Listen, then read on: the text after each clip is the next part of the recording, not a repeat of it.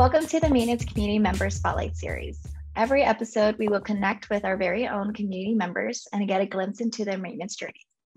I'm Joanne, one of the Maintenance Community Slack admins, and I'm very excited to chat with today's Member Spotlight guests, Bill, Allison. Could you start us off by sharing a little bit more about you and your background? I'm honored to be speaking with you today and to have been chosen for a Member Spotlight guest. I'm from Gravenhurst, Ontario, Canada. When I completed high school in Gravenhurst, I went off to Brock University in St. Catharines, did a Bachelor of Sport Management. And after that, I refocused my schooling career into turfgrass and did a diploma at Seneca College in King City. I then spent 10 years in turfgrass industry and honed my skills that I learned and paved the way for where I am today, kind of thing. I moved into equipment sales of turfgrass maintenance. After that, I refocused onto heavy equipment industry, selling Volvo construction equipment in central Ontario.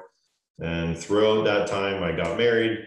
We bought a house back in my hometown and we had 2 children. In the fall of 2018, I experienced another refocus in my career, which would be construction and trades. And I had been involved in that since I was about 8 years old. And it gave me the foundation for what my current role is.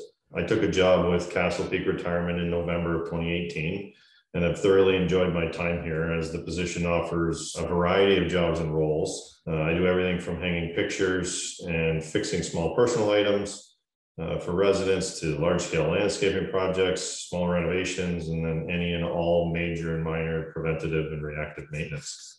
I love how you are kind of back to where you started, like early on in your life. What keeps you energized in your profession?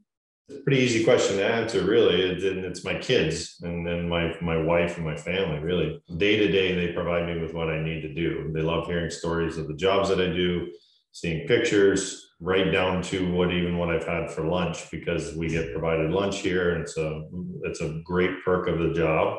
And our chef is top class and he provides a great lunch for all the staff. And I also enjoy just working around and being around people. I don't consider this necessarily a job. It's more of a lifestyle.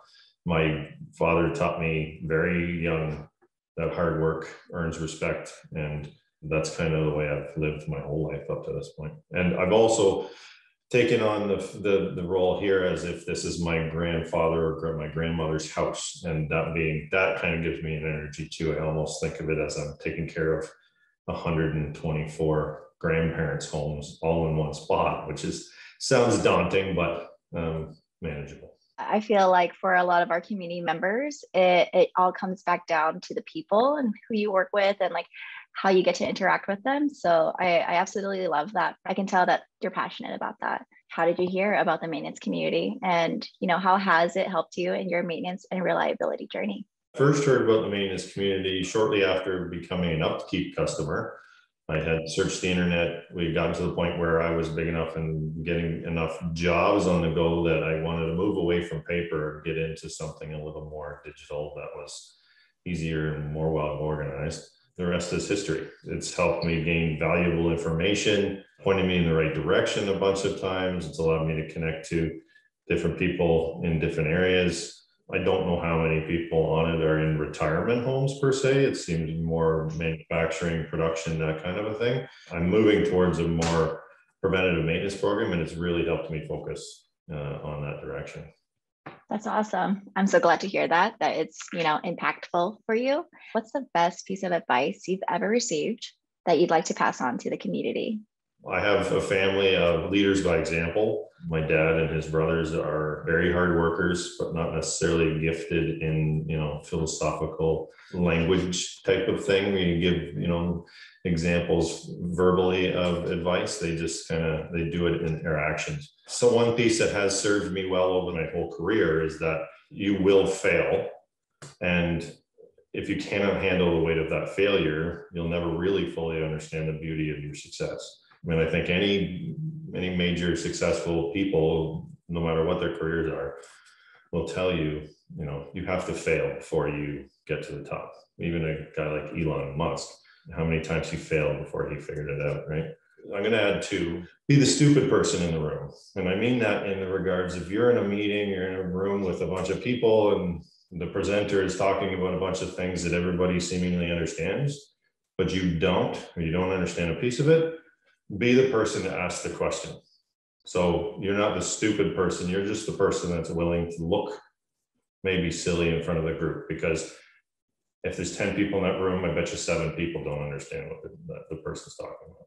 Especially being in the corporate sales world with companies like Volvo and Jacobson and all these big multinational global companies, to be in there with high-level executives and ask those stupid questions, you gain their respect because they know that you're really focusing on what they're doing and wanting to get better at what you're doing.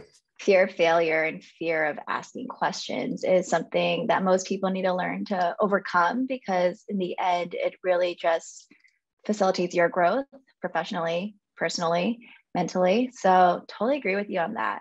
Well, that wraps up our first episode of the Maintenance Community Member Spotlight. Thank you to all of our listeners for taking the time to get to know Bill. You can find both of us in the Maintenance Community Slack group. If you want to be in the spotlight yourself, simply become an active member over in our community and submit your interests for a chance to be selected for a Community Member Spotlight.